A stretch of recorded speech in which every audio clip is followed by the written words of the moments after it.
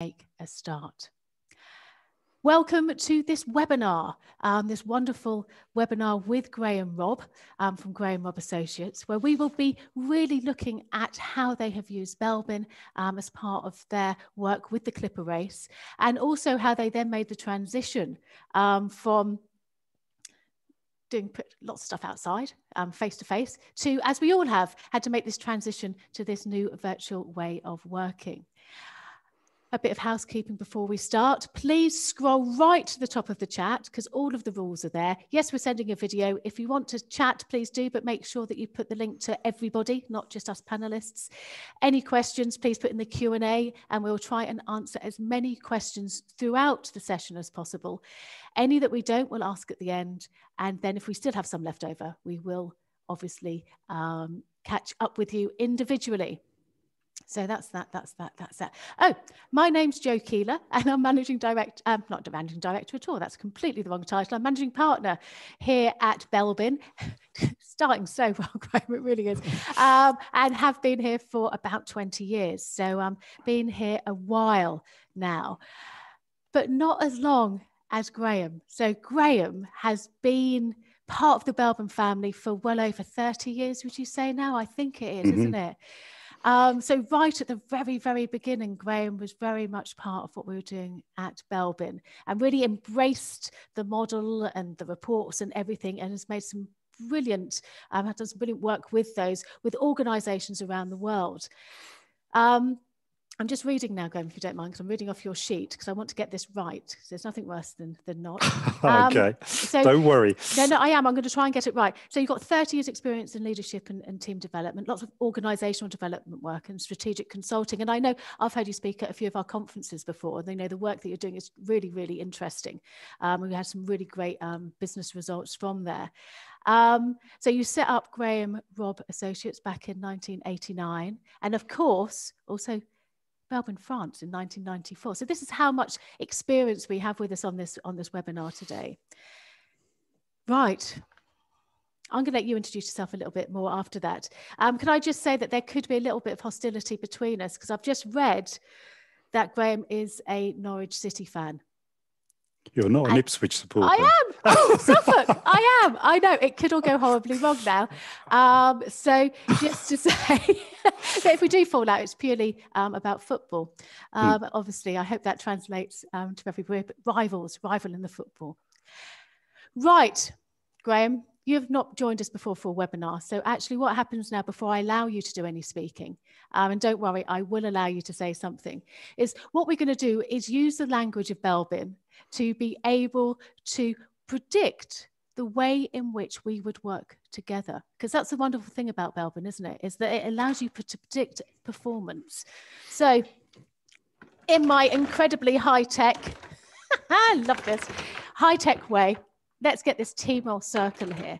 So for those of you who know Belbin, this will be quite familiar. We've got the social roles here, which are those resource investigator, the team worker and the coordinator. It's slightly out, I can see with a bit of glare, but here we have the action roles. We have the shaper, the completer finisher and the implementer. And here on this side are the thinking, and they are the plant, the monitor evaluator and the specialist. We all have a bit of all of these team roles. We are not just one or two things. We're a myriad of all of these, but we tend to have strengths, preferences in 2 or 3 of these roles. We then also can manage 2 or 3, and then the other ones at the bottom of our profiles, we really do need to delegate. So that's why it's so important to find people who are different to you. Right. Okay, I'm just reading here actually, Grahame, that we've got some other Ipswich supporters on the chat. So you're outnumbered. Yeah, that's it. Yeah, Is there any Norwich supporters out there? No, there's not. Okay, so Grahame, you're the guest. So what I'd love to share with us are your top 3 Belbin team role strengths. Okay, so my top one is resource investigator. Brilliant. There you go there. Then plant. Oh, okay. Then shaper. Oh, okay. So idea factory. Be it original, problem solving, really creative, or quite happily found elsewhere and brought back in, along with lots of drive. and we were talking earlier, we started having a competition about who was the most competitive, which explains the shape a little bit, doesn't it? You're an Ipswich supporters, you can't be. Oh, no, that's fair point, fair point. So with lots of drive, lots of ideas. So let's put myself up here. So we share this, which we know due to the fact of how long our meetings go on for. I also have strong coordinator. So the coordinator is the one that looks at the bigger picture. I also have high shaper. So yes, this could potentially be fun, Jonathan. You're quite right. We have 2 high shapers. So we're both going to potentially, and this is the thing, isn't it? It's potentially be fighting for a little bit of airtime, perhaps. And we want that airtime because we're both rather talkative. Mm-hmm. So, both shy, retiring flowers. Aren't we just? You never get our opinions on anything. So what I'm going to try and do, and this is the wonderful thing about Belbin, if we were just to say, that's it, it'd be useful, it would predict, but what we want to make sure is it's next, 45, 50 minutes or so is as productive as possible. So what I'm going to do, Grahame, is that because you're the guest, I'm going to come off here, okay? Mm-hmm. I'm going to try and double up on my coordinator to ensure that everything that you need to say is said, and to ensure that I can just rein you in a bit if we suddenly find that we're finished 10 minutes in, okay? Okay. What's more important is what's your bottom role, Grahame? Completer finisher. And as everybody else knows, it's mine too. Yeah, this could be difficult, but actually I love this because for the first time we were really conscious of this, weren't we? Is behind the scenes. I've got Peter Lancaster, who was a high completer finisher. You've got Matt, who's a high completer finisher. So we've both got somebody behind the scenes here looking at the detail and checking that everything is going okay. Grahame, would you like to comment? Yeah, I mean, I think it's exciting. It's going to be fun and full of enthusiasm, hopefully. Yeah, I'm just really excited about the things we do and really excited about Belbin too. So fab. I'm looking forward to it. Let's utilise your RI, Grahame. Let's go for it. Right, I'm just going to gracefully put that over there. Whilst quickly remembering that I didn't have my jeans on, so that was quite good. Okay, so let's begin. Grahame Robb, Managing Director of Grahame Robb Associates. You have been working with the Clipper race. Now, I'm not so hot on boats and racing and all of these things. So please, can you set the scene and tell us what the Clipper race is all about, please? Okay, so I mean, it might be helpful just to have a look at a few slides here when we kick off. So the Clipper Round the World Yacht Race is the ultimate leadership and team challenge. It was designed by Sir Robin Knox, who single-handedly circumnavigated the world back in 1962. So this is Sir Robin. He's in his 80s now and he's incredibly fit. He attends all the different locations around the world and you just hear incredible stories about him. So Clipper was founded in 1996 and there's been several, 3 generations of people going around the world on the Clipper yachts. The massively exciting thing about the Clipper race is that the only qualified professionals on the yachts are 11 identical yachts. And there's a few statistics here. So these were the 1920 statistics. So 6 ocean crossings, 700 crew, and they're spread across 11 yachts. Now, there's only 20 to 24 people on a yacht at any time. So each leg, the crew changes. Now, there are about 9 or 10 circumnavigators on each yacht. The other 10 to 14 people change. Now, they might be on for a couple of legs, a single leg. There are 44 different nationalities. The age range goes from 18 through to 70. They touch, or intended to touch, 6 continents.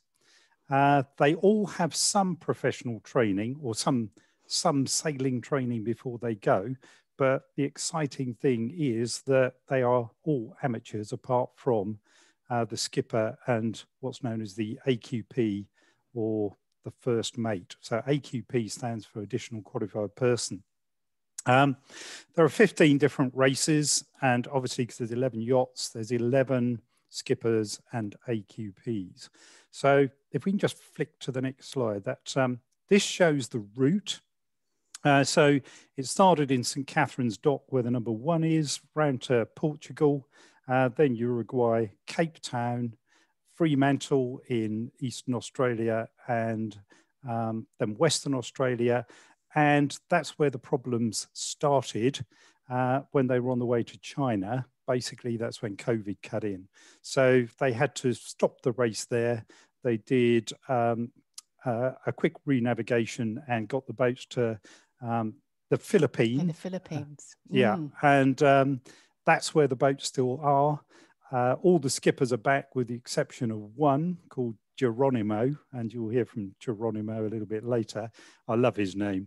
And so unfortunately, the race stopped pretty much halfway around. It should have started, well, it started in August 19, should have finished in August 20 in London. But we don't know when it's going to restart. So can I just check here? Because I think this is a bit that I was a little bit amazed about, is that if I had the money and also the desire, I could sign up and become a member of the crew for not obviously this year, but at some point they're just made up of ordinary people who wanted to have their own challenges or their own experiences. Mm-hmm. So it's just ordinary people making up the crews. Yeah. So those ordinary people often, I mean, it's quite expensive. This is the sailing equivalent of climbing Everest. So okay. it's as challenging. And I've climbed Base Camp Everest and Kilimanjaro, but climbing Everest is another kettle of fish. And this sailing experience is the ultimate. Now, if you can imagine 24 people being on a 70-foot yacht, we can show you some of the living conditions. Oh, do, because I'm quite excited, actually. I think I might, it sounds a bit... So the galley is the top left-hand corner. The heads, or loos as they are on board, that is the loo the guy is about to clean with his rubber glove. And yeah, sort of outside on deck, the navigation area and the sleeping quarters, which is obviously the hammock. Now they hot bunk because the boat generally is on an angle of about 45 degrees most of the time. So it makes sense to be on the dry side rather than the wet side. So one person gets up to start their watch, the other one takes over.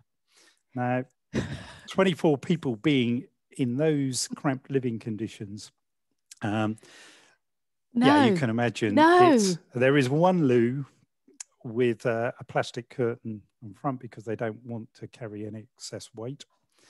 So it's very, very tough. My goodness. So you've got people who have volunteered, they've paid to actually be on here.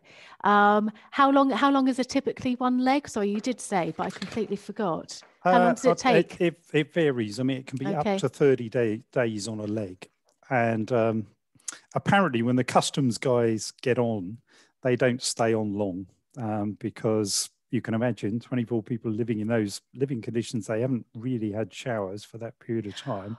Ooh. So when they come on to check the paperwork, they generally get off pretty quickly.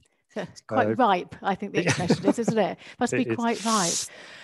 Okay, so you've got these people on board, and the only people really who are the qualified people who obviously already, you know, good leaders are the skippers. Mm-hmm.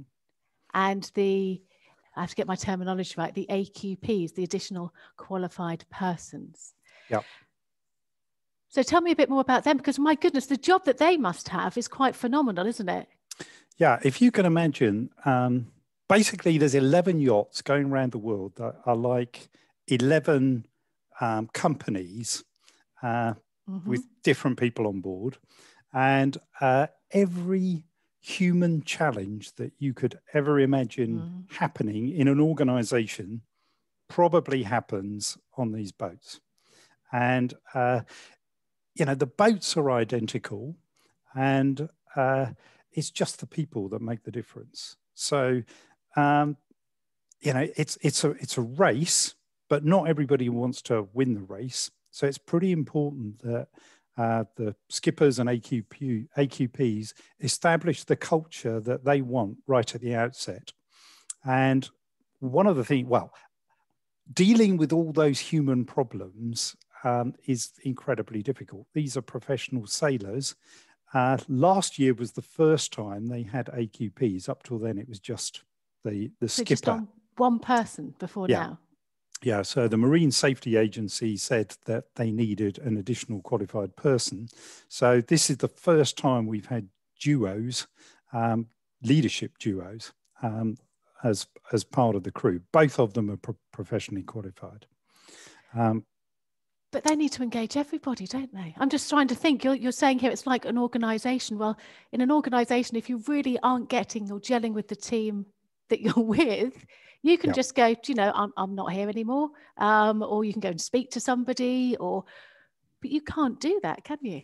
No, and I mean, if you imagine that it's very expensive to circumnavigate. It's the equivalent, I think, of climbing Everest. So it's in excess of £50,000 to circumnavigate. So legs are, much cheaper, I think, between 7,000 and 9,000 or something. So, but for people to be able to afford 50,000, generally they've been pretty successful in their work life. So you get a lot of managing directors, a lot of people who've been around, run their own companies and are fairly dominant. And if you can imagine, some of the skippers are quite young. So I think the youngest was 24. And in the last race, there were 2 women that won. And one of those women who came second was 24. So 24 managing rough, tough, seasoned guys who are generally it is guys because there's more men than women. This time we couldn't find any women to be skippers, just because the population of qualified skippers is much less. So, if you can imagine a 24-year-old coping and managing these pretty senior people around the world, and at each leg you might have an awesome team that are doing phenomenally well, and then your crew changes. So you keep your and 44 different nationalities. So, is their English good? It's just incredible. So one of the crews spent most of the time on the first leg coaching their people to be good across all the different functions on the yacht. And that paid dividends much further down the line.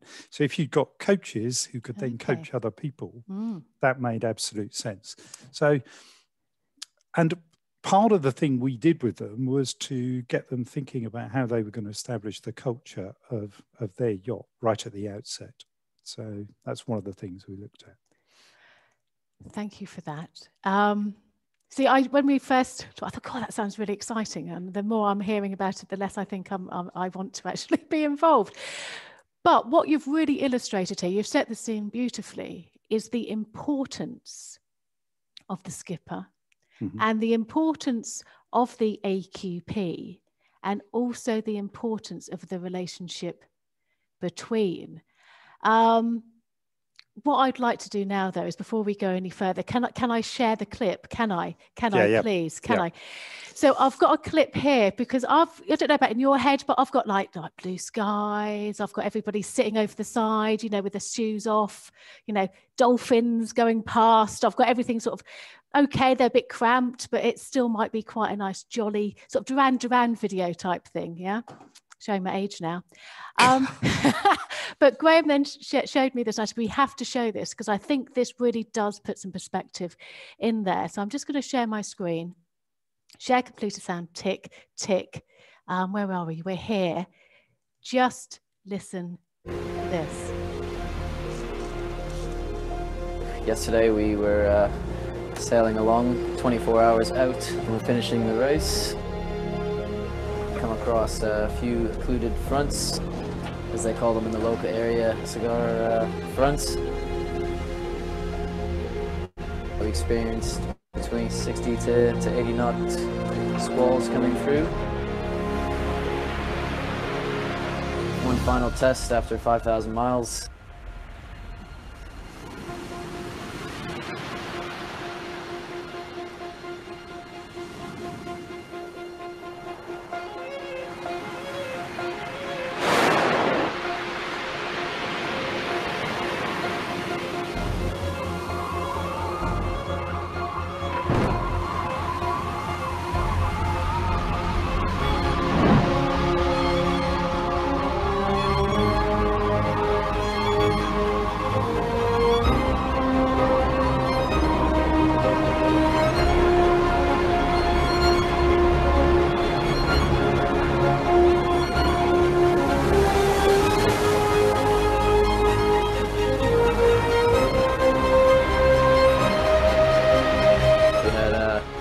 With not being able to release our tack line in time, which resulted in, I put this nicely, the explosion of our Code 2 kite. Good effort from everybody to get it down. What can I say about the weather? Lightning pretty much throughout the entire evening, fork lightning all throughout the sky for 12 hours or so.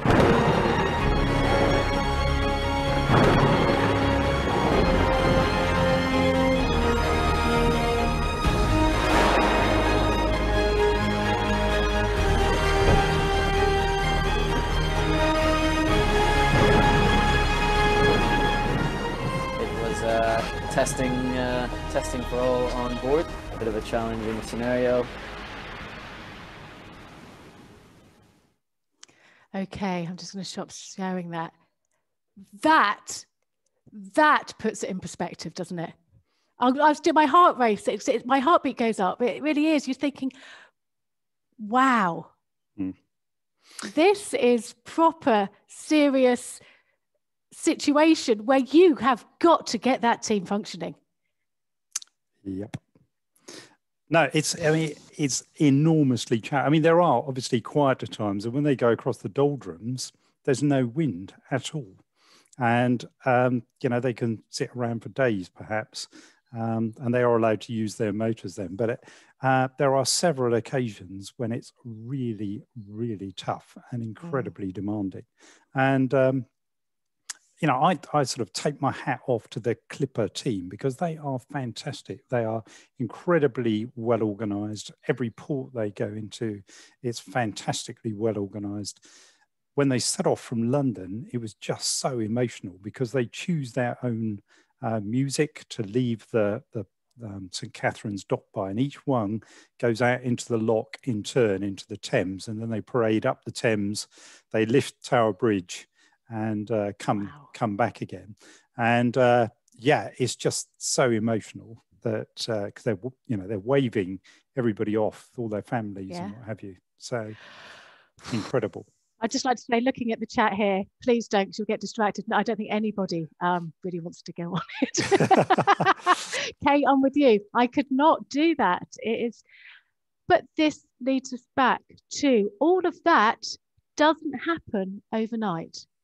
No. All of that, be it going on with your, with your music and being proud as you start, being able to have things like trust, culture, all of these things aren't a given. And we all know that, don't we? We all know how hard it is to do that, but here it's critical. So what was the role of Grahame Robb Associates here? What did you do? And I did see your name this time. You're on the is it the boom, that thing that goes over? Yeah. I did check your logo was on there as it was going into the water and almost capsizing. What part did you play? Because, I mean, these skippers are already, they've already got leadership skills. Okay, so it's not as if you're starting from scratch. These are experienced skippers. They're, the best at what they already do. So do you want to take us a little bit through the process of how you helped these skippers and these additional qualified persons to be able to do what they did? Yeah, I mean, basically, Clipper approached us in the January and said, would we be interested in helping them? Because we'd worked with quite a few elite sports teams, well, women's rugby, the national team, women's cricket, the national team, women's football, as well as we'd supported 2 sailing teams in 2 lots of Olympics. And we'd also worked with the England football teams and various other professional teams and referees. So they approached us and said, would we be interested? And we said, yeah, we would love to. So the skippers are recruited around May, and they are full on from May till the start of the race every day. It's pretty much 6 days a week.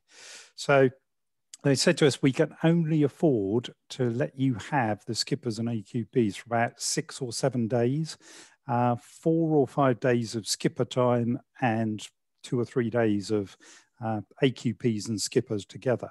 So we have a leadership centre just outside Reading, and it's a 15-acre site, and we've got lots and lots of different challenges there, like climbing walls and jumping off telegraph poles and things like that. But it's not about being macho. This is really about equipping people to cope with all the people problems that they can encounter on those yachts. And a test of our success would be, Sarah is one of the race organisers, and she said she spends most of her time in port sorting problems, people problems. So she said the test of our ability or our success would be, would she not be in demand when she got in the port? That was kind of a tall order. But we spent 5 or 6 days. We did things, we used Belbin, we Belbin them all, and we used observer feedback. We used situational leadership because we believe that would help them do the coaching. So these are some of the modules. We're obviously trained on crucial conversations as well, because there are some high stakes conversations that happen. And, you know, when you've got opposing opinions, which generate strong emotions, and the stakes are high, and you've seen some of the stakes from that video. Yes. And, you know, it's really, really important to try and equip the skippers with the skills to deal with those crucial conversations. So we profiled them all. We did a whole series of different leadership tasks, and we used the action-centered leadership model as well. So each leader would be given a brief. They'd have a task to perform. They'd perform the task. At the end of the task, the leader was asked how they felt it had gone. The team said how they felt it had gone. There's an observer appointed from within the team who doesn't participate, but just observes what's going on. And then they give their feedback about what factually happened. And then if there's anything left to say, we would chip in with our observations. So it was all about developing leadership, about developing team skills. And we also did quite a lot of work on building their resilience as well, which is our own model of the emotional landscape. Just in terms of the people challenges, probably just worth, well, these are all the modules that I think is coming up on the next slide. Is it? I don't know. Yeah, that's it. Here we go. So we touched on all of these things. Now, the other thing, they need to build this culture. Now, some people probably have the perception that Joe had, that I'm just going for a holiday and I'm going to dangle my feet over the side of the boat. But others really, really want to compete to win.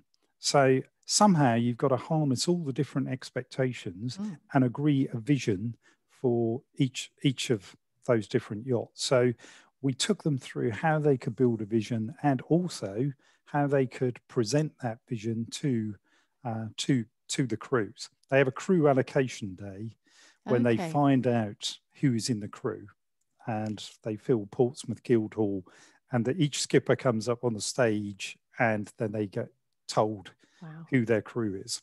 And so we've got a question here, actually, which I'd like to ask you right now, because it's very relevant, from Maria. And she said the individual motivation must be quite high, as everybody's sort of paid to be there. So does that make it any easier for the leaders or the skippers? Well, wow, that's a good question. I think it's just so diverse because, motivation differs. I heard of one guy who was sick the whole leg. He never got out of his hammock. No. So I'm not sure how his motivation would have been, or the Yeah. motivation of the people when they were trying to sleep. And this poor guy is retching most of the 30 days. So people when they left London, the weather was pretty bad, and a lot of people were incredibly sick. And I've never been. So they may start with the same motivation, but it's how do you keep that going? And people have highs and lows as well. And, all the people challenges, they get homesick, they miss their families, their kids. There's conflicts on board, people don't speak to each other. All of those things. So all the normal stuff you'd have, but the fact is you can't escape.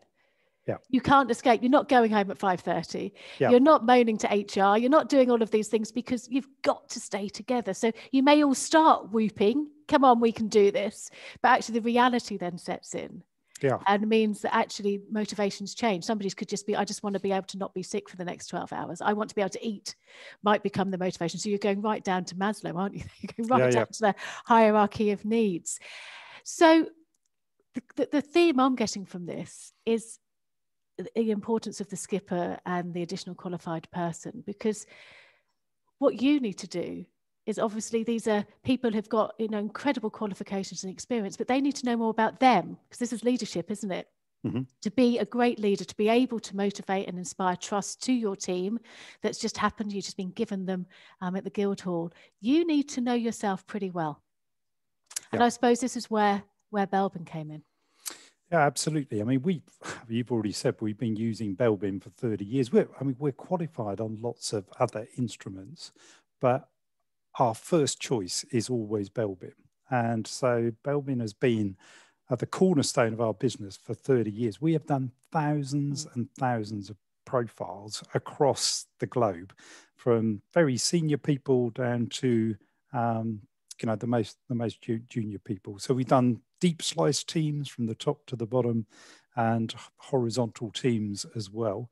I think the thing I like about Belbin is people trust it. And, we do all of the normal profiling. We share all the profiles on the circle and put strengths and weaknesses in. And what I try to do is 30 seconds to a minute on each person, and then say, what do you think? Is that how you see yourself? Mm-hmm. And often it's, if there's a team of people that know them well, they'd all chip in and laugh, or and we try to do it in a way that's fun, that gets people to engage with it. So getting the skippers and first mates to work together. Now, they'd already selected the skippers, so we didn't get involved in the selection. And there's not a huge population of these people. And who'd want to do that? And they have a spreadsheet which covers pretty much everything. So they try to make the yachts as equal as possible. So in terms of gender, English speaking, navigation experience, yachting experience, age, I think there's 40 different headings on the spreadsheet.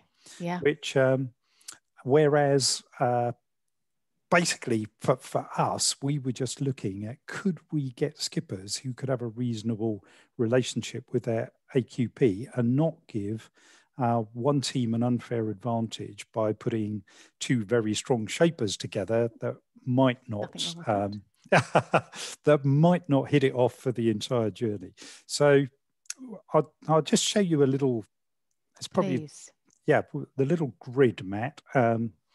So what we did, and I think Joe's going to show you the candidate working relationship report. So these are all the skippers and first mates. So skippers on the left-hand side and AQPs. We've obviously taken their names off to protect them. And what we did, we looked at the candidate working relationships, we looked at their profiles, and we tried to grade them in terms of red, which would probably be a difficult relationship, through to green.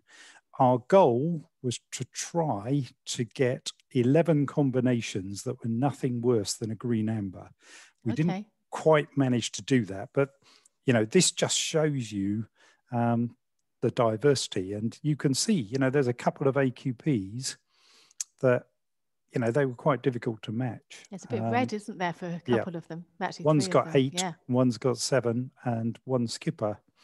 So, it's just not always possible to get an exact match. But I don't think we had anything worse than an amber relationship. So that was kind of a breakthrough for us. That's pretty impressive, isn't it? Even though, I mean, sometimes we can't have the ideal relationship. We haven't got the ideal relationship, but it's that language sometimes. It's actually being aware that that relationship isn't ideal, and where those points are going to be, where those pressure points can be as useful as sometimes having might be a perfect relationship. If you don't know it, you don't make the most out of it, do you? Yeah, and I think, when people realize this is not a personal thing, if they've had conflicts with a person, once they see each other's profiles and they think, wow, it's not personal, this is kind of inevitable. Yes.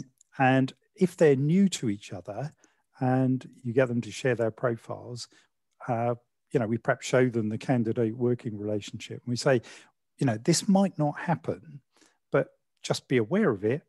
At least, it doesn't come as a shock when things get a little tense. Absolutely. And it is, isn't it? It's that awareness. So you start with yourself, and then you look at the person you're working with, and then the rest of the teams after that, don't you? I'm just going to share screen a second. We put these together just before this webinar because I suddenly thought people may not be aware of the working relationship reports. So the idea is once somebody has completed their Belbin self-perception inventory and hopefully observers, and we'll talk about that in a minute, Grahame, you can then look at that data and put it together and make some predictions based on the relationship about how they may work together. So here we have Mrs. Peacock as the manager of Professor Plum, and we can see that it's got the potential to be successful, because Mrs. Peacock needs the meticulous attention and support that Professor Plum can provide. And actually, they've got also the potential of contacts and opportunities coming in there as well. And actually looking at those second team roles, it could be a good pairing, but that's not always the case. Look at this one. Look at those second team roles there. It could be us, Grahame. Actually, this could be us. Although your plant's a lot higher, isn't it? So yes, so potentially they may get on really well because they're outgoing, they've got that resource investigator, but that's a high shaper. That could really be an issue. What we have here is that the issues may be that because they are so completely different, you can see all the red and all the blue, the potential problem here could be the fact that they're just so different, they don't understand or value each other. And they might have to learn to value each other. Yeah. Absolutely. So over here, somebody's saying, we've got a process, where's the detail, but also, wanting to care and having that empathy. And somebody else is going ahead at 90 miles an hour. It's, they need each other, but can they really appreciate one another? Yeah. I'm going to stop sharing that now. Somebody just made a really good, I know it shouldn't be look, the chat stop box. Stop it. But somebody just made a really good observation. It kind of flashed up that reality TV, is Amy, is based on having reds. Yes. And that's absolutely true. Whereas we're exactly the opposite here because, there are people's lives at stake. I mean, I know reality TV, there could be people's lives at stake in terms of emotional disruption. But I think from a physical point of view and a safety point of view, it's paramount that we try to get the best relationships possible to give the crews the best chance of having a great experience. It's not necessarily about winning the race, it's just about how the leadership duo complement each other. And absolutely. I really like that Amy's put there about that red. It is, isn't it? We thrive on seeing that, don't we? We want to see that. We don't want to see everybody getting on because, it's not as entertaining, is it? That's a really good point. Thank you for that. Okay, so they do their Belbins. Observer assessments? Yeah, we Please? always do observer assessments because, you know, a lot of the tools out there, and I'm not going to name any of them, and, you know, they are very, very popular and they are good, but they have no observer feedback. And I think, was it Robbie Burns who said, oh, that some power would give us the power to see us as others see us. And I think that's what Belbin does. You know, you can see how you see yourself, you can see how others see you, you can begin to understand why somebody might see you in that different way, particularly if you're a leader. And, you know, That's exploring that comes. is really important. Yeah. Isn't it just? So you use Belbin to help along with all of these others, and you are really looking to enhance the skills that these skippers and AQPs had. You're looking to make them the best they possibly can because, my God, they needed to be able to have that information at their fingertips for when you had things like that, like hurricanes, you know, and those little, you know, blips that happen when you're on the race. But how well did it work? Did it work? Could you measure it at all? Well, I mean, the race obviously stopped halfway around. We will be interviewing all the skippers and crew at the end of not all the crew, but the AQPs at the end of the race. And we will build up more data, which will help us in, you know, developing the next race. So one example, I think this is Geronimo. We love Geronimo. And his AQP is Ryan, and it was a clip from their yacht that you saw a few moments ago. Yes. So this is his blog on day 15 blog, but the report came up on the 16th, on day 16. So we were put together after completing some personality matching exercises by us. I don't know how they did it, but they got it spot on. So, and those two were just fantastic. And I can share that was a green relationship. Oh, so, but, you know, we've heard of lots of others where the relationship was fantastic. But you'll be able to build on that and perhaps give us some more data about how well it worked after they start again, because this is what happened, isn't it? You had all of this opportunity. You'd worked with the Clipper race. I mean, it just sounds so exciting. You had the opportunity to really make a difference. Off they all go, all being waved off at Catherine Docks, and somebody apparently was there, you know, and said it was really, really exciting. And then what happened last March? Well, our perfect storm arrived in March last year. Yeah. So if you can imagine, we run face-to-face training, and I think we've worked in 28 countries in the last 5 years. We have 2 leadership centres, one at St George's Park, which is the home of the England football teams, and the other one at Wakefield Park, Wakefield Estate, which is near Reading. And both of our leadership centres were shut, all face-to-face training stopped. Our revenues dropped to 5%. And I often reflect now, you know, if I'd have seen our numbers now, you know, and didn't know what had happened with the pandemic, I would have thought we must have done something seriously illegal or, wrong, you know, had a health and safety breach or, you know, because our numbers wouldn't just drop by 95%. So they dropped by 95, geez. Because everything we do just disappeared. We had a bit of coaching that was left, which was online. So we decided very quickly that we obviously needed to do something about this. So, and, you know, my perception is there's 3 sorts of companies. There's companies who make things happen, who watch what happened, and then you've got some that wonder what happened. And we decided to be in the first group. So we took some really tough decisions. We decided to leave the office. I mean, we own the office and kind of rent it to ourselves, but we decided that everyone should work from home for their safety. We decided to go paperless, and we decided to move to virtual learning. And we then spent the next 3 months practicing in every way possible. So before we go any further, whereabouts have you left the boats? Well, because they're still going around the where are they? No, COVID happened. Where have they the gone? boats are stuck in the Philippines. Okay, so they're stuck there right now. Yeah, So they're stuck there, and you're stuck all now working virtually. Yeah. Sorry, I interrupted. I just suddenly thought I don't know where the boats are. Sorry. Yeah. Sorry. No, the boats are in the Philippines, and Geronimo is the only skipper who is out there looking after the boats. Wow. So, wow. But yeah, so we decided, because everything we do is experiential, and we obviously have these leadership centers. We do scenarios and simulations where we simulate businesses.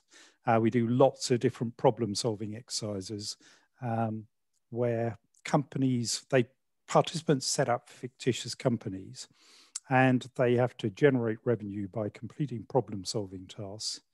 And they earn half their money by successful achievement of the task according to the brief given. The other 50% for how they, we call it the process, which is how they communicate, how they share information, how they make decisions, how they run projects, how they talk to each other, deal with difficult situations, all of that stuff.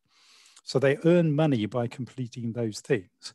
And those enable them to purchase things to be able to complete customer goals. Yeah.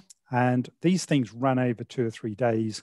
And the things they have to solve might involve heights. They might involve physical exercises. They might involve non-physical paper and desktop creative exercises. I mean, they might, for instance, we have 200 fancy dress costumes. And they're just yours, aren't they? Yeah. Yeah. They might have to put on a panto that depicts the future of their company. Wow. Or they might have to get locked in a prison cell. So sometimes they turn up at the police station and say, we've come to be locked up, assuming that we've told the police, but we haven't. And oh my goodness. Yeah. So there's lots of things like that. They might have to get on radio or... So this was very much the GRA experience, wasn't it? This is very much what you did when you weren't obviously helping the Clipper race, and suddenly your perfect storm, all gone. Yeah. So then all gone. We thought, right, what are we going to do? And we thought experiential learning has made us successful for 30 years, and we've never had a turn down in revenue. So we thought, if we're going to do virtual, we've got to make it the same as we've done in the outdoors or face-to-face. So we came up with some principles, which Matt will share with you now. So we looked, what's made us successful?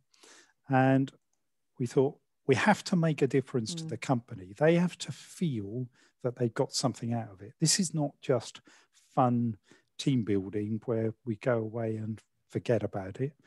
We have to be flexible, and that we have to design these things according to the needs of the client. We've already said it has to be experiential. We try to touch emotions, and we try to get people outside their comfort zone. So I don't mean that we beast them. This is not a pre-entry test for the Marines. You do not have to have a lobotomy to come on one of our programs. And it's all challenge by choice.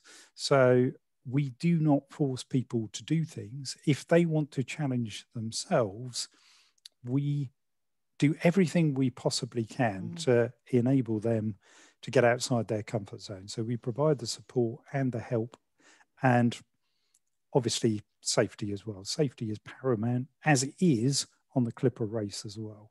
Yeah. It has to be memorable, and we try to make it fun. So capturing all those principles, we then applied that to virtual. Okay. So you managed to take this and what you apply normally, you've been able to, and I think sometimes things like that, touching emotions, is somewhat a bit more difficult, isn't it? I think when you're working virtually, but you've managed to overcome that. Yeah, we've now developed about 40 exercises, 40 or 50, well, probably slightly more than 40, different exercises where we'll input a bit of theory and then people go through a practical experience. So, And we try to bring in all the different aspects of a business. So they might be based on planning, it might be based on problem solving, decision making, communication, all of those kinds of things. And we also run virtual scenarios now. So they run over 2 or 3 days. And I mean, we've just run one recently for FTSE 100 for their graduates. And we had 30 graduates, and we have a scavenger hunt which crosses 7 continents. So they put in Google Map references. We test them on all the learning that they've had throughout the previous year. Wow. They've already done 10 modules, but they also get tested on things about these continents, on the different continents that they're in. They do things like a wake-up challenge where they have to get 40 things done within 40 minutes. And what is absolutely fantastic, particularly with these young grads, was how they work together. You know, we were switching from Teams to Adobe to WebEx. They were using WhatsApp, and just watching these young people move with technology, get results. And they had to deliver a project which was about how they could sell their sustainability project, their sustainability strategy globally across to all workers across this company. And they had to do a survey of people and present back to the directors at the end. And it was phenomenal. I was blown away, to be honest. It's incredible, isn't it? How the challenge of having to take something into a different platform, being able to take it from face-to-face to virtual. I know we found it quite scary, but we also had to do it. But then actually a lot of the insecurities are your insecurities, because a lot of the time you're working with people who just with it. Yeah. And I think that's one of our challenges we've had. It's like, oh my God, I don't know what button to press, so nobody's going to know what button to press. And actually, everybody else is geared up just wonderfully technically, aren't they? So the transition, sometimes it's our transition, isn't it, as opposed to what the clients see. But we've just got a couple of minutes here, Grahame. What I'd love you to take me through is you've got 10 behavioural principles, haven't you, that within GRA that really underpin what you do. And I think this is why, you know, people are looking at, you know, their own transitions into the online world. I think they might as well have a look at these, because I think they're really, really good pointers. Yeah, Matt, if we can put these back, we sat down and thought, we've been, I mean, I would say our productivity has gone up 2 or 3 times since working from home. And me being the age I am, and I can be ageist about myself, is I probably resisted this. So we had an office and everybody used to come in, and now it is just completely different. And what we've been able to do, and we sat down and thought, how have we done this? We get small project teams. Everybody's aware of their Belbin profiles. We give them short deadlines. We get people to play to their strengths and learn how to mitigate their weaknesses by pairing up with people that are different from them. We get them to describe the purpose of what they're doing. So what are you know, what's the purpose? You have to describe it in 2 or 3 sentences. And then we put a plan together, and we meet regularly. And these plans are either on track, green, or off track, red. And you have to say whether you're on track or off track. If you're off track, then if it appears 2 or 3 weeks running, then, you know, we have a discussion, and people manage it because it's so transparent. Yeah. We always have cameras on because we can sense how people are feeling, and, you know, watch the body language. No email chains. We do everything over the phone and on Teams. We think first about how to become effective. What are we here to do? And then try to get good at it.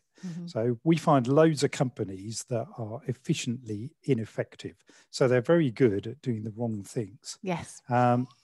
And yeah, you can see the other things. We've tried to get rid of hierarchy. We always ask ourselves, how can we improve? And we have fun. We do bake-offs and quizzes and things like that, and everybody has the right to challenge to try and come up with a better solution. So These are perfect. You know, one of the reasons, Grahame, that I wanted you to share these is one, because I think they're great, but I think this illustrates what brilliant teamwork looks like. So people often say, how do you know if you've got a team? It's when you've created the atmosphere, the level of psychological safety, trust, and all this. For all these 10 principles to happen, you've got small teams, people, you know, have got transparency, they've got ownership, they've got accountability. This only happens, doesn't it? I think when you work at your team, and like you're saying, where you're finding people's strengths, you're making sure people are working to their strengths. So hopefully more engaged. And I think there's something in the paper today that said engagement is going right down, even though productivity may be going slightly up. So it's really important, isn't it, to get that engagement level to ensure what people are doing is resonates with their strengths. Mm-hmm. Yeah, I think so. And so far, I mean, I think we've got an infographic about our virtual training, which I would not have believed we were capable of doing this. And personally, I would not be capable of doing it. You know, we've got a lot of people coming together with a whole range of talents that have enabled us to deliver these stats, which I think, have been well, you unbelievable. need them. You need a pop-up with them all in, don't you? Yeah. That's what you need. Because, I mean, they're phenomenal, Grahame. I mean, that's really shown, hasn't it? It's illustrated. Not just the power of amazing teamwork, but your transition and your openness to make that. Going from face-to-face to online. We have a couple of minutes now that I'd just like a couple of questions. So I'm sorry, I'm being the shaper now. I've got my shaper hat back on. I've tried to be so coordinator. I've really tried, but you can't do it all of the time. So one thing that was, you know, asking is going back to the Clipper race. And do you think you will be able to measure? I mean, on the legs that they did so far, what was her name? Was it Tracy? Sharon, who... Did they have less issues to deal with? Because the race is finished on the other side of the world. Yeah. And I've managed to interview a couple of skippers. If I'm being totally honest, I don't know, because I don't know all the stories yet. And yet. Yeah. But I mean, I'm not saying that I think we will have helped these people learn a lot and apply some skills. I mean, some people were having crucial conversations before they left St. Catherine's Dock. So I believe we help people a lot. They increased their self-awareness. They learned a lot more about people, and they were given a lot of skills. Now, whether 5 or 6 days is enough, I think. This is the burning thing, isn't it? This is the burning thing. You always need more time with people, don't you? Yeah. Always. But I think if they do it again, if they did it a second time, I have no doubt they'd be much. Well, I think some of the people that have done it a second or third time constantly improve their skills. Yeah. And for a lot of people, this is the start, isn't it? We're never the finished article. And what you're doing is giving them the skills with all of the different tools and everything that you use for them to be able to make that next step, won't you? And it's never finished, is it? It's ongoing. So hopefully some of them have, not started on their leadership journey, because like we say, they were already, really established in that area, but really enhancing them and making sure they're making that last final stretch, perhaps. Yeah. There's a few other questions that have come in, but I think I'm going to just leave those for now because they're quite detailed. And I think we can probably answer those on the email that we send out tomorrow. So our hour's up. Wow. Grahame, I told you it'd go quickly, didn't I? I said it'll go ever so quickly, don't worry. What I would love to just ask you, would you do it? Would you go on one of those? I thought I would. And I think if I was a little younger, I might. You would do. But I don't know if I would do the whole circumnavigation. Isn't it? Yeah, a couple of legs perhaps. 11 Easy months. So 1 leg or 2 legs, I might. Fantastic. I was like, can I do the English Channel leg? Is there a leg that just... That was one of the worst ones, ironically. Oh, actually, that's where they were all sick. Perfect. Well, Grahame, thank you so much for joining us with our webinar today. It's been insightful. It really has. And I think to me, what it's done is the first bit with the clipper race. It's made that theory, actually, how do you use it? And my God, how crucial it was that it was used properly. And then the second leg for us is really how you as an organization have made that transition from such an outdoor face-to-face organization to really, really grasping this virtual world that we now live in. And those principles I love. I might copy and paste those. I might steal them for our company as well. But feel free. Grahame, thank you so much indeed. And thank you everybody for joining us. We will be sending an email out with the recording. And yes, there's some people who may just be seeing us on that